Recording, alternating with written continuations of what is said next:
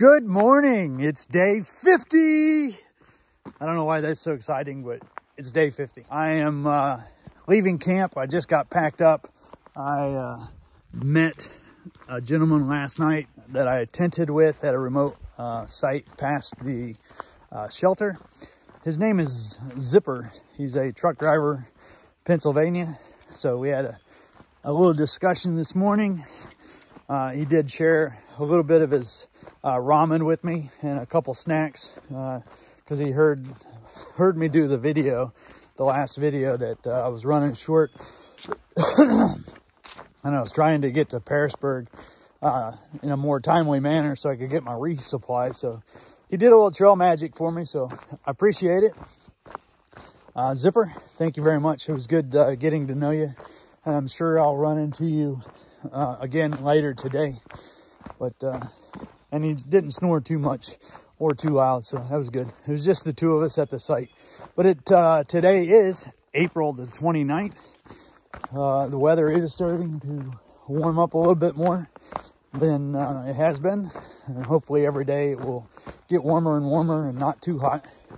But we're packed up and we're heading down the road. We have I tented at a remote spot, like at 604.2 or something to that nature, but it was near a creek, so we had water. We're at a road crossing now, and it looks like we're walking down the road a little bit. I was thinking maybe there might be some trail magic here today, but no trail magic. There's no parking lot, but so I got a vehicle coming up, so hopefully it doesn't hit me.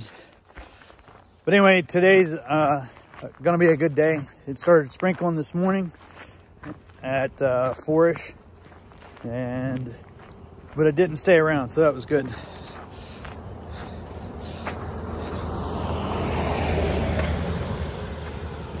That was the Virginia Department of Transportation. But anyway, I'm gonna hit the trail and talk to you guys later. Actually, it looks like they were going to stop there for a minute at this parking lot, but they decided not to. State workers out doing what state workers do. The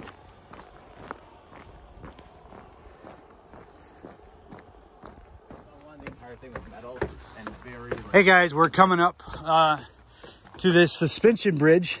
This is pretty cool. There's two big cables coming over here.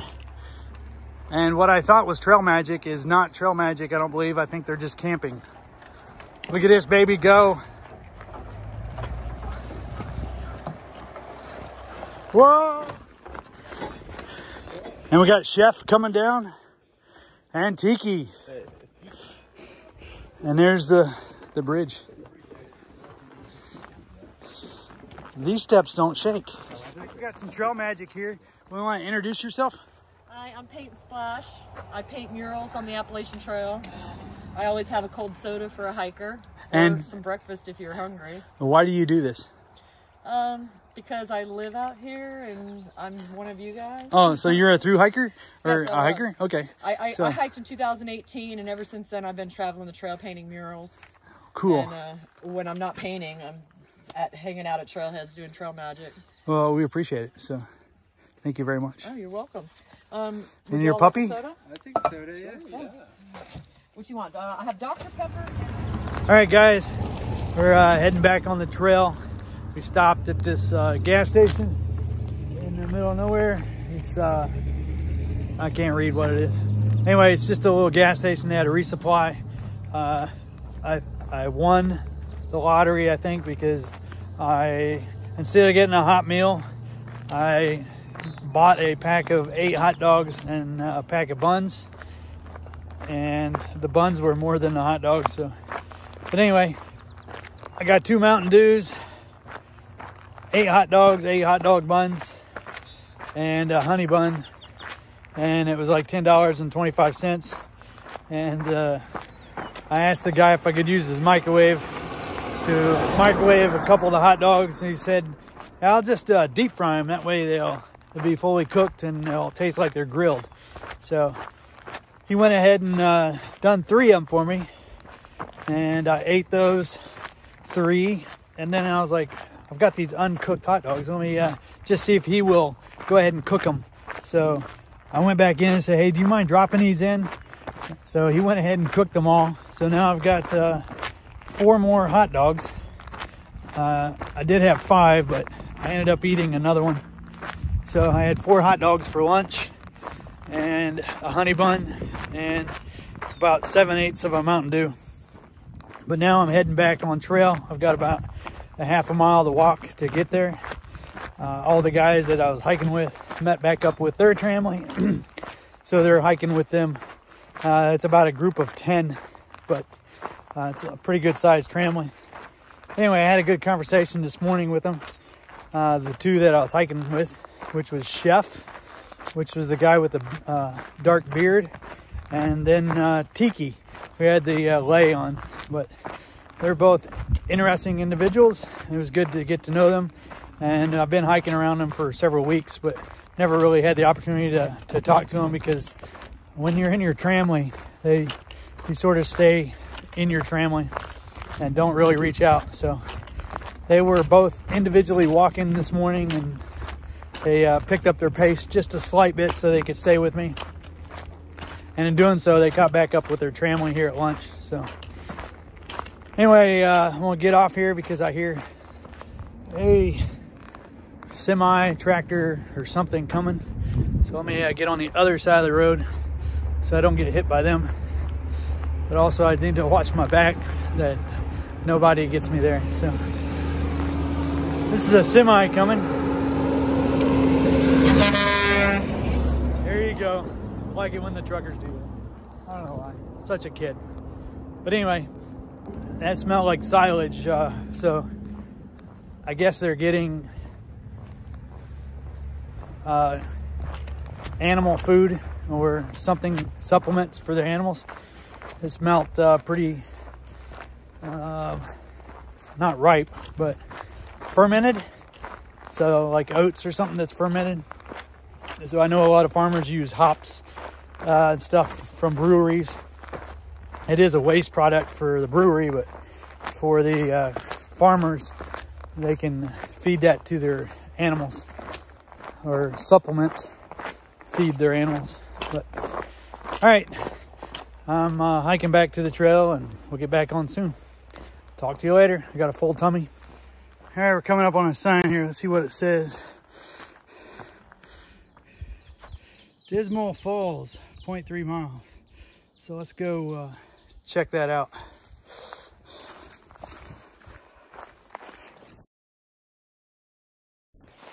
So we're hiking a 1/4 mile off trail to a blue blaze that's a waterfall. It's called Dismal Waterfall.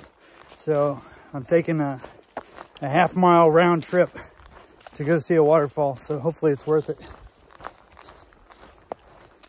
I passed Gumby and Professor and Tiki, and they said it was dismal and it was worth it. So they're heading back. I saw all their packs and I couldn't figure out what was going on. And then I saw the sign for the waterfalls. So it's coming up. So here we go. It's pretty cool.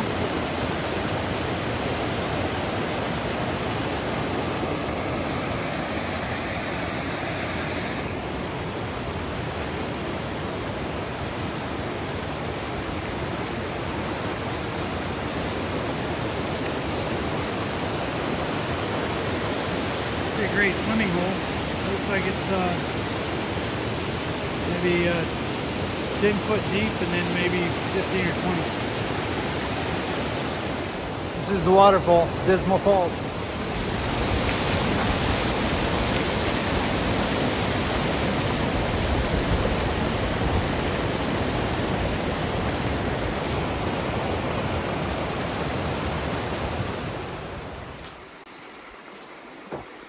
Part of the trail right here.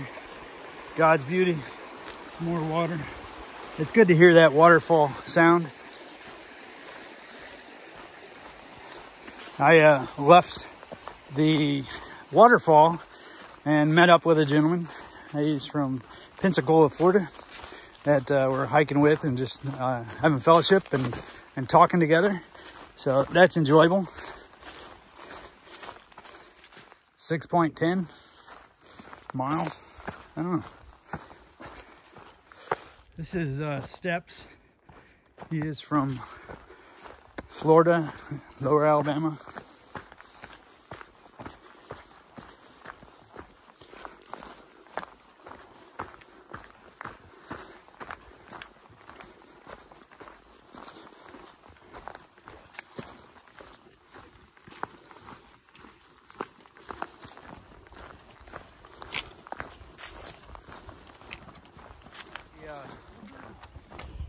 Nice little bridge here, a little wiggly.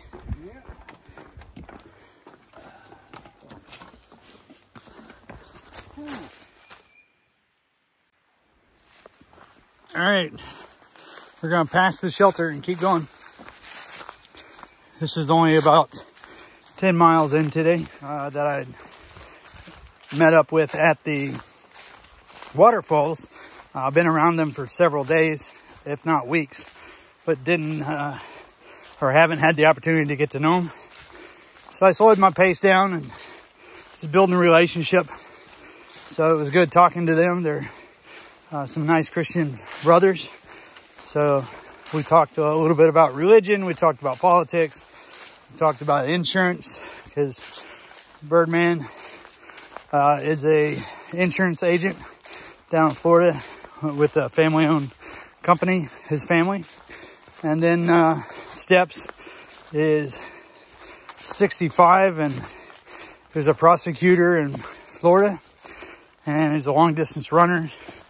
Has done a lot of the hiking trails, long-distance ones. And there's one he was talking about that he has, I think it's 700 miles more to do, but it's like a 5,000 mile trail, which interweave.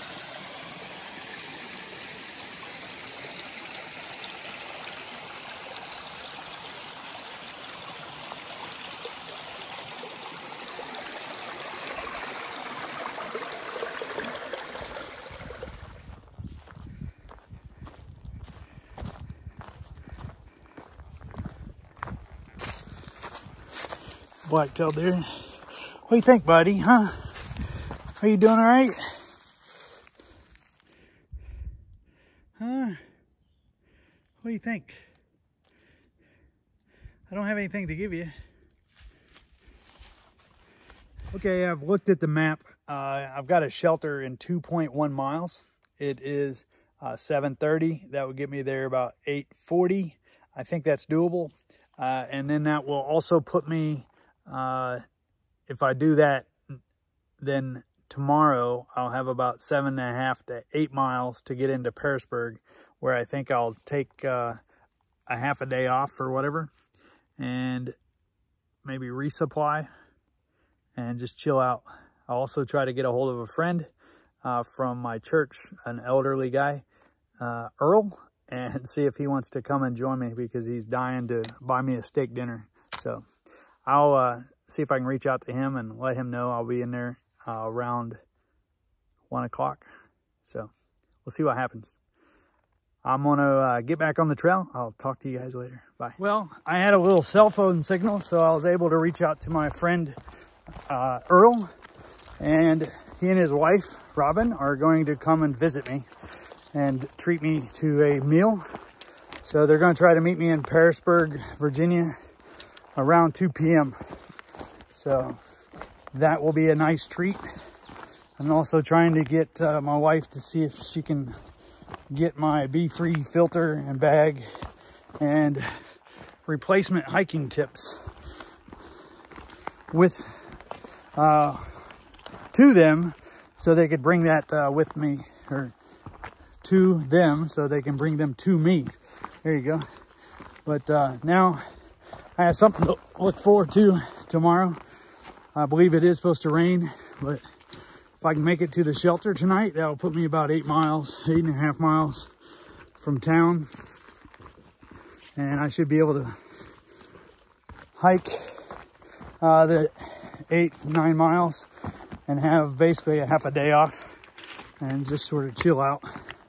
But that's if I can get to this shelter tonight. If not, it'll be a 10-mile day tomorrow, which again, it's not that big a deal. Hey guys, as I'm trying to get to the shelter before nightfall, there was a sign that said view. And I decided that I would only be here probably one time in my life, so I'd go check it out. So look at this beautiful view. So I'm very glad that I stopped and took a glance. It is truly amazing. Look at that. Just amazing, amazing, amazing. So, all right, I'm gonna mosey on. I got 1 more mile to go before I get to camp, and it's gonna be probably dark. All right, guys, we're coming into the shelter. This shelter has a deck and I forget what else, amenities, but let's go in here and see if we can find a tent spot and be quiet. I may have to do this tomorrow.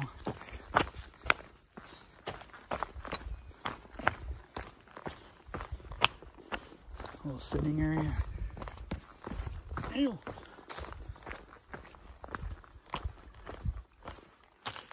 Actually, it looks like no one is here. Ow!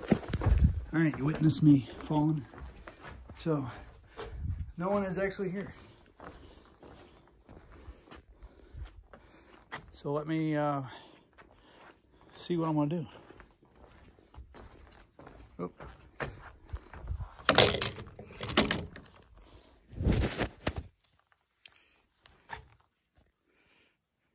Well, guys, it's nightfall, but I rolled into the shelter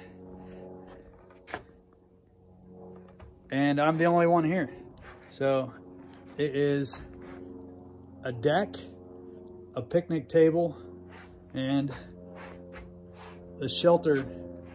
Let's try to see the shelter in here. So I am just gonna stay in this shelter tonight, and that way I don't have to pack up a tent. I think it is supposed to rain a little bit tomorrow. I'm glad I'm somewhat short because I just about hit my head. But yeah, so let me go in here. So I'll just bed down in here tonight. It looks pretty decent. We got bearcat and cougar and coyote, you want to call them. But anyway, I'm gonna go ahead and get my tent, or not my tent, but my air mattress and everything set up down here, and go ahead and eat the hot dogs that I packed out, since I'll be eating lunch in town tomorrow, and then Earl and them are taking me out to eat as well. So I'll talk to you guys later. This ends day 50, and give me a moment and I'll see how far I've come today. Well, I just checked on Guthook and I've come 24.4 miles today. So that's pretty good. I wasn't anticipating doing this much, but this puts me much closer to Pearisburg tomorrow, and things will be much easier getting into town because it's only about 8 miles. So I don't have to rush, and looks like I'm meeting Earl and them around 2 o'clock. So I'll see you guys later on. And remember, YOLO. You only live once, so do it right the first time. There's no need to do it again. Have a good night, and God bless.